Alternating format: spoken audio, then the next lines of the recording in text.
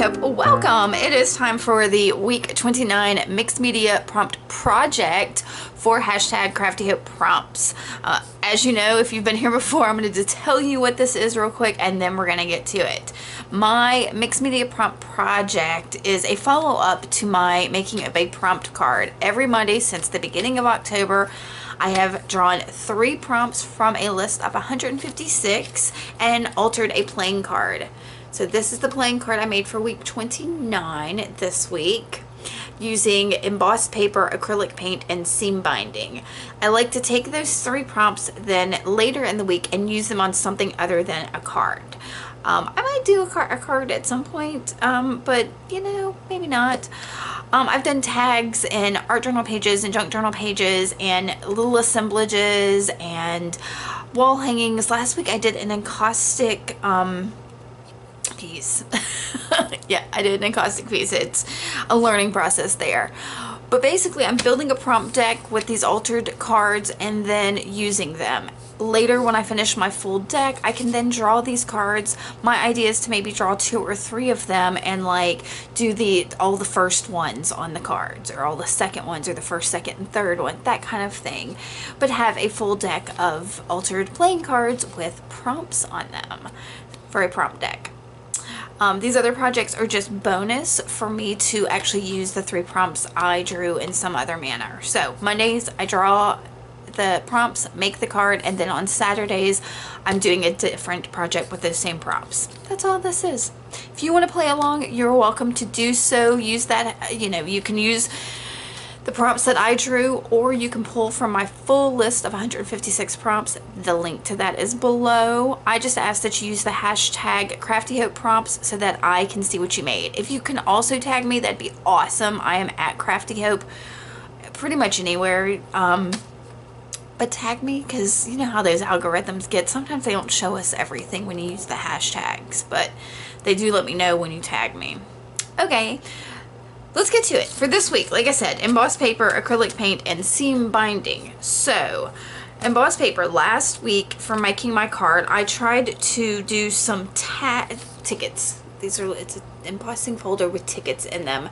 And the paper I used was some really brittle book paper, and it didn't work at all, but I really liked the idea of the tickets, so I'm going to emboss some others on some like a little bit of thicker paper. And I also picked up this heavyweight construction paper. It was on clearance at Staples this week, so I'm gonna try that as well. But first I'm going to use the acrylic paint prompt and just use some of my craft paints and paint on these surfaces and then emboss them to just kind of experiment and see what happens, because I can alter these any way I want and make these tickets my own. Hopefully we're gonna see how that goes. If it doesn't work, then I may pull some of those other embossed papers that I did last week. I actually don't even know where those are. I can't believe I didn't keep them out. Anyway, and then for seam binding, you saw last week I've got an entire shoebox full of different types of seam binding, and so lace seam binding and this ribbon seam binding and what did I say, bias tape and things like that. So I will pull from that to finish this out somehow. I think I'm going to work in my little junk journal because I'm still trying to finish that and haven't been able to get into it lately. So, and it's only got a few pages left, so I think that's what I'm going to work on today. But first I'm going to start by painting these and embossing them. I'll probably do the embossing off camera because it's hard. Y'all saw last week, it's hard to get it on my desk and fit. So I'll just start there. And I did start there. I cut down that construction paper and the whatever that white paper is into more manageable sizes. I didn't need huge pieces. And I'm painting it with the acrylic paint. You saw 4 different colors out. So I did 4 of the black and 4 of the white. And really this was just an experiment because I thought, and it really worked, it did exactly what I wanted to do, because I thought painting over, especially that black, when I embossed it, some of that black would peek through behind the the paint. So I'm not going to show you all of the painting. I am going to show you that that first one was a coral blush. This one is, I believe, Sea Breeze, and that's the color I'm going to end up using. And it's just an Americana paint. But once I got them all painted, these other two, one's a gray taupe and the other one is, sea glass, I think. I pulled out my walnut crystals that have been mixed with water to make an ink, and I'm just splattering it on my painty papers. So, and some of these weren't completely dry because I got tired of trying to dry them. So I'm going to splatter this on all of these pages, so not just the ones you can see here, not just these two colors. I'll do it on the other two I painted as well, just to add some texture to these papers. So this gets my acrylic paint in here. And then, see here, I'm going to show you the other two. I didn't think I kept this in here. So I'll splatter these as well. And while it is still wet, or do I dry it? Oh, y'all, I think I dried it for the most part. It wasn't completely dry. And I keep forgetting that these walnut crystals are not like water safe. They're not, if you wet them, they will bleed, but whatever. So this is some Amsterdam acrylic ink in I think it's called like light red hue or something. I can't ever remember. It's a pale pinky peach. And I just wanted to put a lighter color on that coral. It's not really gonna matter because I'm not gonna use that coral. It does work out beautifully though on the embossings here in just a little bit. But I painted on there and I do splatter it just a little bit over there on that sea aqua as well. Yeah, I'm like, well, I've got it out. I'm going to go ahead and splatter it some. And then I dry all of that. So I'm going to give y'all a look at all of these. Some of the papers. Now, this is the paper I end up using here, the black with that. I'm trying to show you how the black peeks through those tickets a bit, and that's exactly what I wanted it to do. Initially, I thought I was going to paint the paper black and then put the other acrylic paint over it, but when I found this black construction paper, I was like, oh, well, that would be even better. So, and it held up a lot better than that white paper did because I did have some of that white paper tear there, just like that other paper did. So whatever this embossing folder is made out of, that plastic it is sturdy. So there are those. I'm going to, y'all, I picked up this little guillotine cutter at a estate sale and I haven't used it yet. So I was like, you know what, let's see if I can use it to cut this down in a straight line. So it did okay. So I'm just cutting these down. I had picked out, you can see that little stack there to the left. I thought maybe I'd cut all of those down, but once I cut this one down, I was like, what's the point? This is the one I like. I'm going to use it. So I put up my guillotine cutter and I ended up trimming the rest of this just with my scissors because the tickets had the divots between them that I wanted this to have more of that shape to it. But I'm not being precise or exact or anything. I'm just kind of giving it that shape.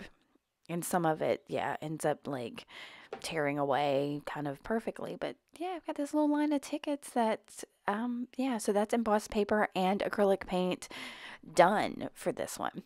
There is my little junk journal. You can see there's where I had the ticket prompt, I think, and used this journal.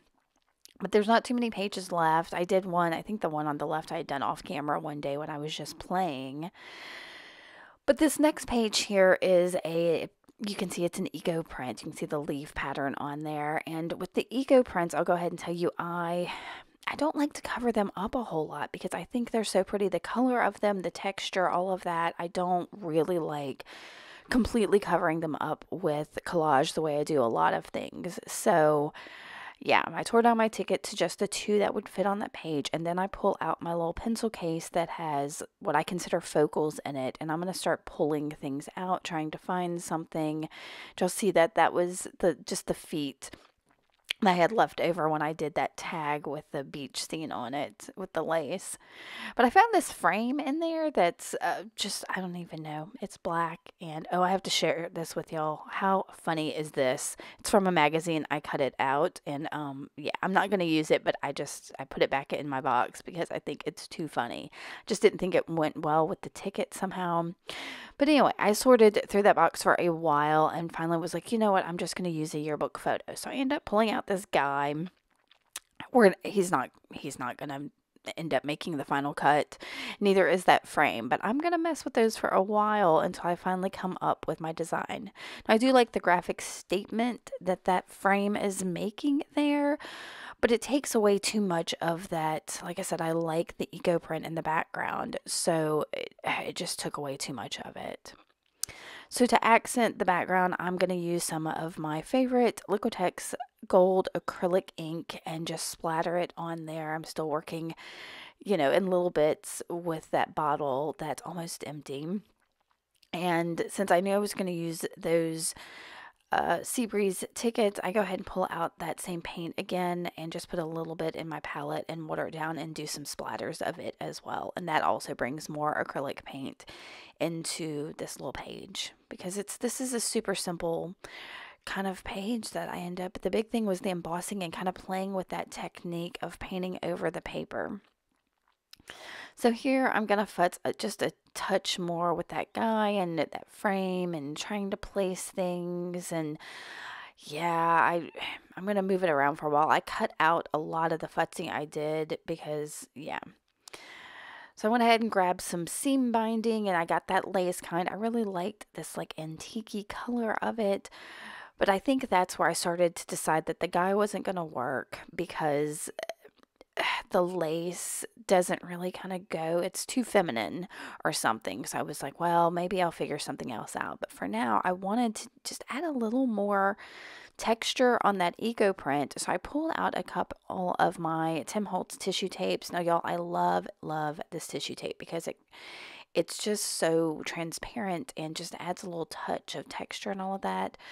But y'all, it is so brittle. It like doesn't come off the roll. At least this one, my favorite one here with the moths and the butterflies, it just tears into these little strips. I was thinking maybe if I heated it a little, but then I was like, well, maybe that would just stick the whole thing together more. So I was like, I'll just try to be patient and work at this. So I'm sorry you're having to watch this struggle, but I really just wanted something neutral with some texture to add on the top of this eco print here. Just something besides the splatter.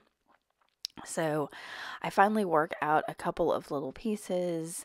I really do wish when it comes down to it, because I have that margin across the top of the page up there, I wish I had added a little more up there across the top. But it's it works out to be such a fun page. I didn't know I was going to have such a humorous page when I started with this.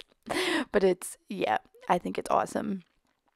So this other one that's got like the writing on it, it works much better than my butterfly one. So I'll get a couple pieces down of that. I think I'm going to add a couple more here. And I'm almost creating a frame, but not completely. I just was trying to get those all connected, but not that it mattered. And then I went and grabbed a yearbook I think it's from an all-girls college over in Mississippi, because the yearbook itself is called M'Lady, and it cracks me up, y'all. The whole yearbook is called, and I found several versions of it. I think I have 2 of them, and the yearbook is, yearbooks have names, and this is M'Lady. So I took a ruler and just ripped out a line of 3 of them, but I decided that was too much, so I just needed 2. And I was so tickled by their 2 different faces, and that comes into play with the sentiment I end up putting down.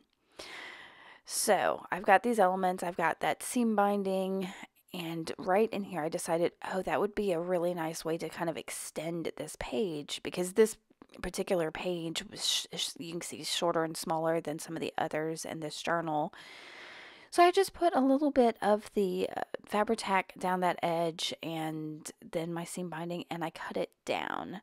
And then I'll put more of the Fabri-Tac down and stick my embossed paper tickets on top of it. Now, y'all, this bothers me a little bit. It's cattywampus. It's sideways. It's got an angle to it. I'm not happy with that, but it's okay. It's not the focal of that. These 2 ladies are going to be the focal.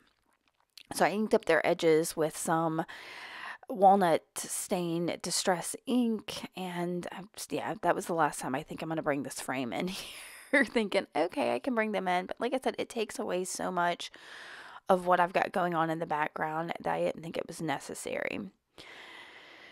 So here I thought maybe I'd bring the seam binding in some other way. So I cut down a little strip to maybe put behind them, but it really does just get lost on the page. So I'll end up just keeping the seam binding on that edge, and it's fine. It doesn't make a huge statement, but these prompts don't have to be the focal of my pieces. I just have to work with them and incorporate them and use these things that I have.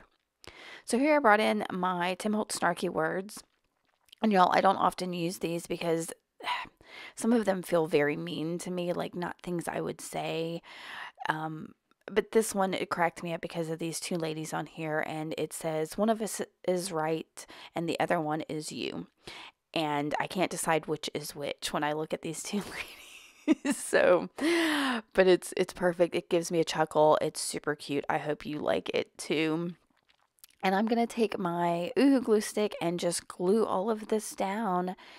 And then for a final touch, I will grab my Stabilo All and just go under those two little phrases with it, and then activate it with some water to kind of make that phrase pop a little bit more. And then that's going to be it, y'all. I am tickled with how this one came together and the way that the black kind of pops through on that embossed paper. It's something I'm definitely going to have to try again. I am looking forward to seeing how else y'all use these 3 prompts or the prompts that you pull. So make sure that you tag me and share those with the hashtag CraftyHopePrompts. If you like this, make sure to give me a thumbs up. And if you haven't yet, please mash that subscribe button. All of those things, the comments, the likes, the subscribes, they help me get seen by other people. And I want to share this inspiration with as many people as I can. All right, guys, I will see y'all very soon. Thanks for watching. Bye.